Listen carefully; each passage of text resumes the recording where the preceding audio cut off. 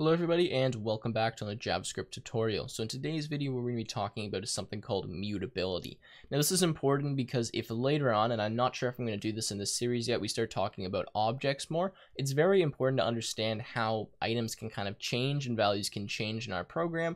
And this is a kind of a more advanced topic where a lot of beginners find it difficult, but I'm just going to kind of tell you guys this is extremely important, so make sure you're paying attention. And if you don't understand everything from this video, look up some stuff on your own and make sure you understand this concept because it's very important. So the first thing we need to talk about when we talk about mutability is, first of all, what even is mutability? Well, when we talk about mutability, we're talking about being mutable or immutable, and that essentially means changeable or unchangeable.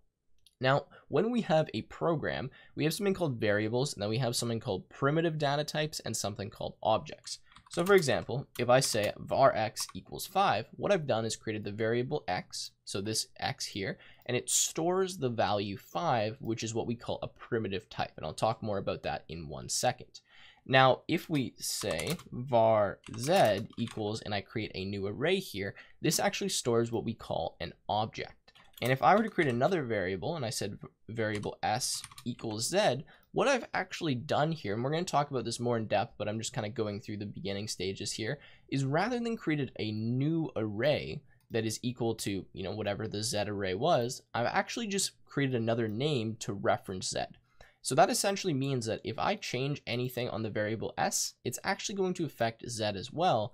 And same goes if I change anything on the variable z, it's going to affect the variable s as well. That is because these variables here actually what we call reference the same object. So changes to one of those variables will change the other one because they're not actually storing, the value of the array. They're storing the array as one object in total.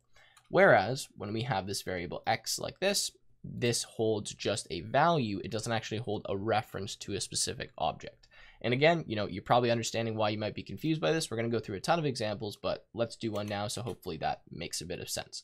So our primitive data types are what we call immutable, which means they don't change and we're just referencing values rather than objects. So if I do something like var, t equals x, well, if I change the value of t, that does not affect x. The reason for that is because this value here is a primitive type. It's not an object, so we can actually do that. So this is a way to kind of, make a copy of this variable x here, and then we can just change it within t. Whereas if we did this with an array, well, we're going to get the same thing we just talked about because this is what we call an object, and same goes for sets and for maps as well.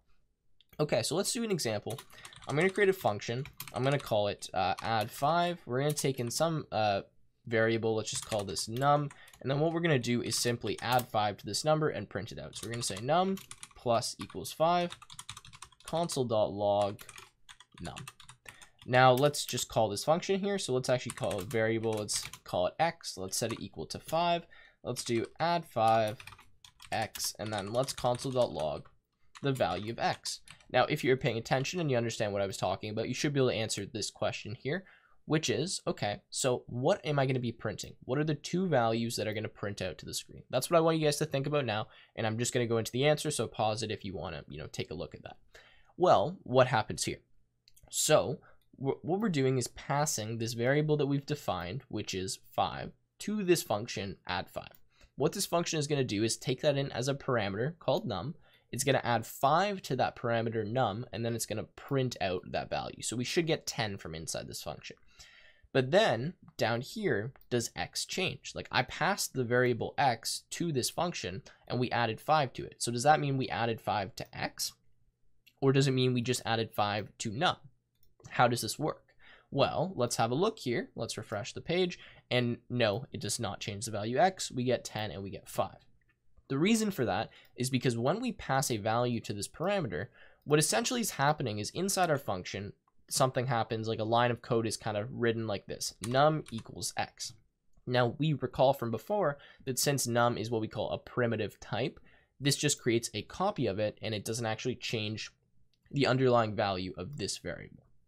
So that is the first thing to understand. Then when we're calling with primitive types, that's what happens. Now, what are the primitive types? Well, primitive types are numbers, strings, booleans, undefined, and null. So for example, if I say var equals string like that, This is a primitive type, obviously. Well, this isn't good. Now this will work. We can try this actually. So let's refresh. We get string 5 and we get string. We can see it didn't change. And now if I do, let's say, you know, the value true, and rather than setting this like this, we'll just set this to false and we print these out.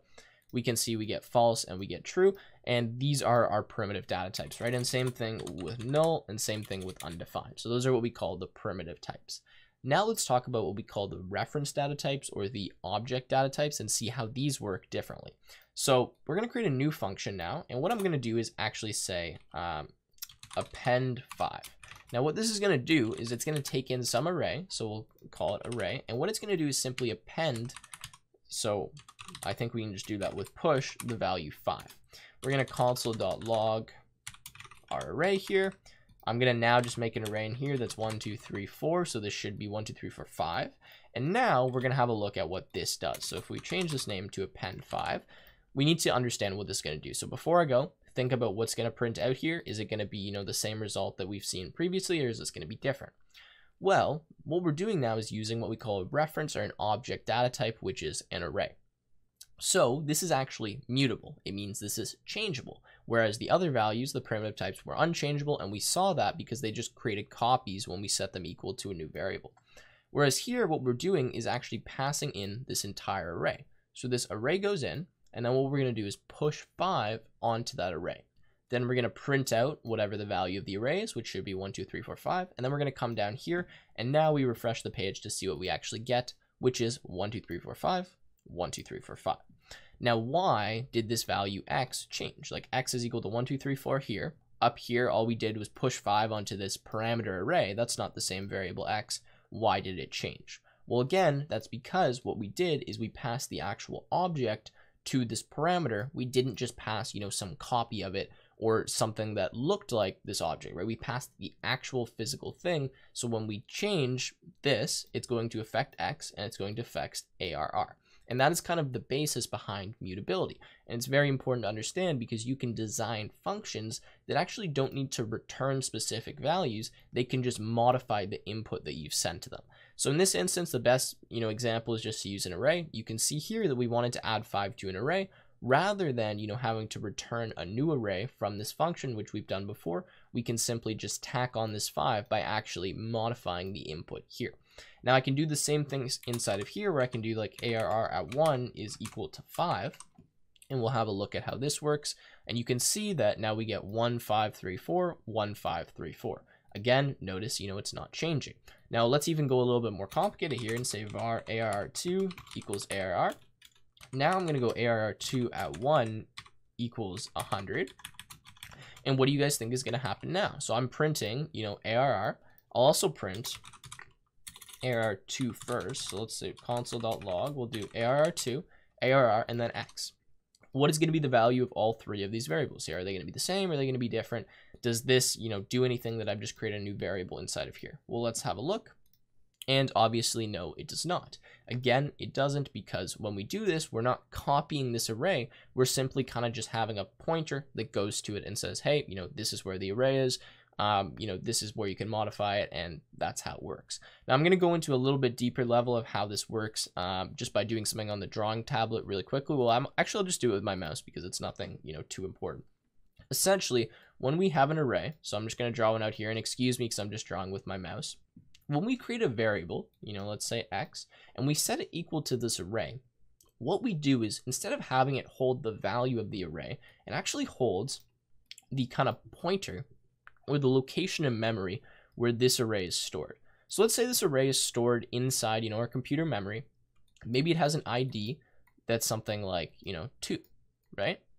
Well, when we say x equals some array, rather than saying, you know, x is equal to this array, what's actually happening is x is equal to this ID. So it actually knows the location of the array, but it doesn't really necessarily know the value unless it goes to that location to look it up.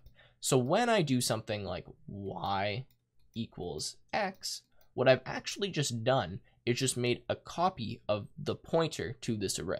So what that means is since x, you know, pointed to the array up there, what's happening now is y is now going to point to the same array. So they're pointing to actually the same object in memory, which allows us to change them from different variables. So this is what we call an alias when we do something like this, where we just have another name for the same actual object. And I've just been doing this example with arrays, but essentially any data type that is not a string, float, number, undefined, or null works like this. And rather than storing, the actual value of the object where we can copy it and kind of change it around variables, it stores the actual location in memory of that object. Now I'm going to pause for 1 second just to get something up on my screen, and I'm going to show you guys how we can create a copy of arrays rather than having to change the value, because sometimes you don't want to do this. Okay, so to copy an array, there's actually 2 ways.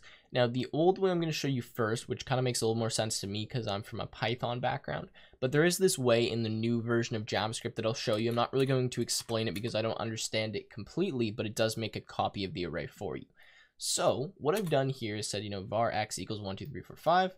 I want to say var y, and I want it to be equal to x, but I want it to just be equal to an array that has the exact same values of x, but is not the same array, right? I don't want it to point to the same object because maybe I want to modify this one, but I don't want to modify x, right? So how do I do that? Well, there's 2 ways. The old way is to do x.slice. So what this actually does, and this is a method that you can use on arrays, regardless of if you're copying them or not, is takes a kind of section of the array and copies it. So in this instance, when we don't put any values inside the slice function or the slice method, what it's going to do is actually just copy this array entirely value by value. Now, if I want to actually say, just copy the first 3 elements of this array, what I would do is something like 0, 4, I believe. And what this is going to do is take all the elements starting from index 0 up to, but not including 4. So actually, sorry, this should be 3. So what that's going to do is simply copy the elements 1, 2, 3, because we won't include index 3, because that is kind of the end bounds. So I'll show you, I'm not making this up. This actually works. Let's refresh here, and you can see we get 1, 2, 3, 4, 1, 2, 3. So that is how the slice kind of works. If I just do this, we'll have a look, and we can see that we get this entire thing. But now notice that I can change the value. So I can say something like y2 equals 999.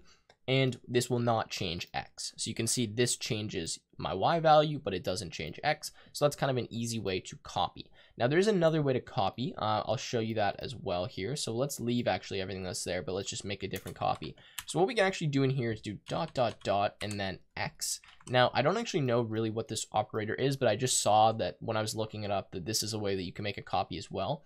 So if I do this and refresh, we get the exact same answer, so we stick with that copy. What this has done is essentially just copied x and put that into its new array. So if you guys are interested in looking at how that works, I urge you guys to, but I figured I'd show it in case anyone wanted to get a look at it, and that has kind of been mutability. So hopefully you kind of understand now the difference between a primitive type and a reference slash object type in JavaScript, and why we need to understand the difference, because sometimes we're going to modify the actual input, and sometimes we're going to create a copy of it and do some other kind of alterations on it. So this is what we would call a copy or a clone, this value y, whereas before when we just did something like var z equals x, that would be known as an alias or simply another name for whatever this x is, right? So anyways, that has been it for mutability. If you guys enjoyed, make sure you leave a like, subscribe to the channel, and let me know if you want to see any other JavaScript videos coming up in the future.